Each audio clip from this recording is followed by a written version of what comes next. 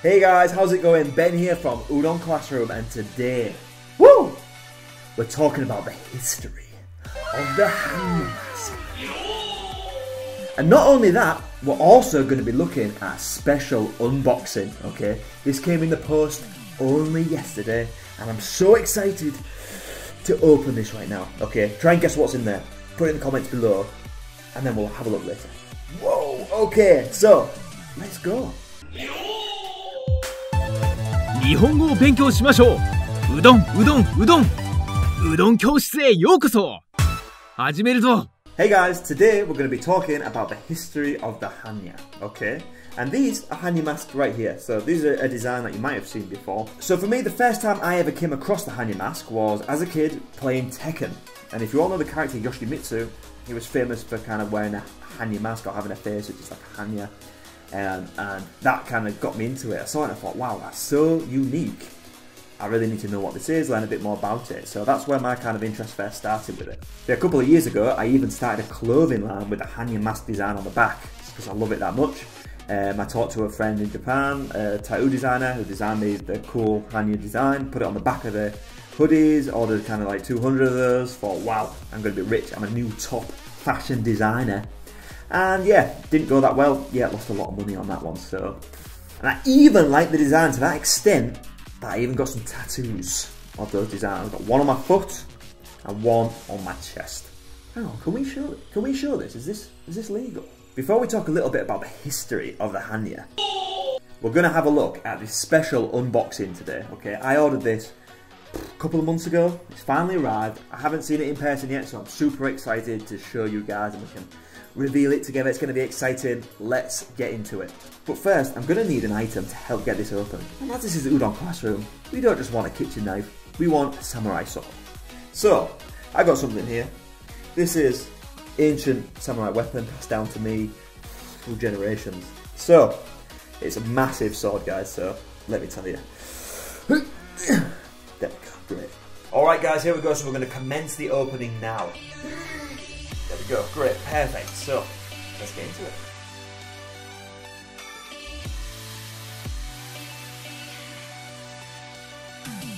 Whoa, this is cool. I think here is the stand that it will hang on. Look at this. Ooh, so it's going to be big, guys. It's going to be huge. Can't wait to reveal this now in 1 second. Oh no. I've had a bit of an issue, guys. It looks like one of the horns has come off, which is a nightmare. Let's have a look at this. Are you ready? The one-horned Hannya mask. Even though it's got one horn, it still looks pretty damn cool. Oh my god, look. I cannot believe it. This has come off. Unbelievable.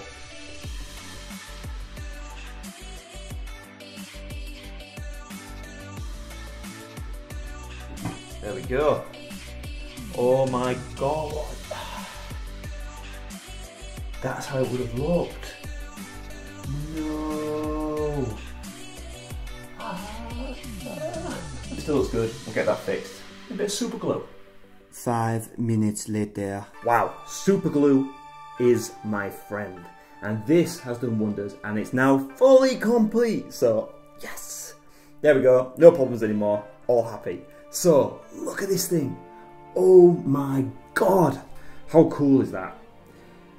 So let me tell you a little bit about this. So this is by an artist called Matt Buckley, and it's from a company called Edge Sculptures. So I'll leave a link in the description if you want to check that out. They've got loads of other designs on there too, not just Japanese style. This is made from marble resin, and it looks amazing.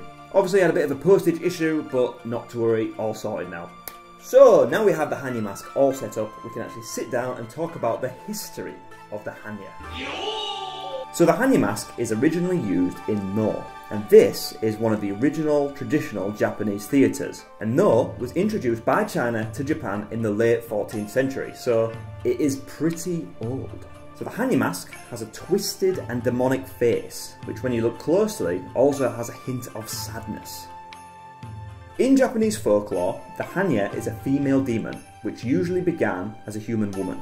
But when this woman was betrayed by her lover, it twisted her and turned her into a crazy demonic monster.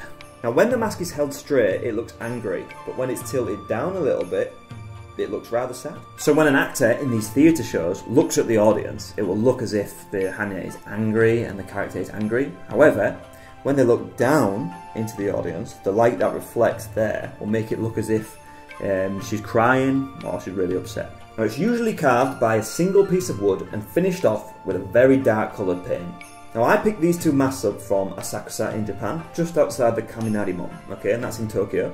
And this was from a specialist kind of mask dealer. It was almost like a little street stall, but really, really cool place. Had loads of other masks like kitsune masks, saru masks, everything Japanese basically in terms of the culture, the history. And these masks cost around £30 each, which is, you know what, $50, something like that. And yeah, perfect use for decoration. So if you're ever in Tokyo, head down to Asakusa, Kaminari-mon, and check these guys out because they're sick. So there are three main masks expressing the female emotion. The first mask expresses jealousy. The second mask expresses halfway to complete insanity. And the third mask, and the saddest expression, shows a woman who's gone completely insane and turned fully into a demon. Interestingly, the word Hannya means wisdom in Buddhism. Now there are several explanations for this. One of them being that it takes wisdom to carve a Hannya mask, but the most plausible explanation is that their origin is traced back to Hanyabo, and this is the name of the mask carver that lived in the late 15th or early 16th century. And one last additional point on the Hannya mask is that although it has an extremely frightening appearance, in Japan it's also used as a good luck symbol to ward off evil spirits. Hey guys, so that was it for today's history lesson. I hope you enjoyed it, although it was brief. I'm sure there's a lot more information out there that you can go and find yourself. So if you do find something interesting that I haven't mentioned, be sure to let us know in the comments. I'd love to hear about that. And again, if you enjoyed the video, I'd really appreciate a little like, a little comment, a little cheeky subscribe.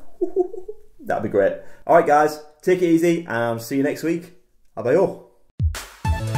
日本語を勉強しましょう。うどん教室へようこそ。始めるぞ。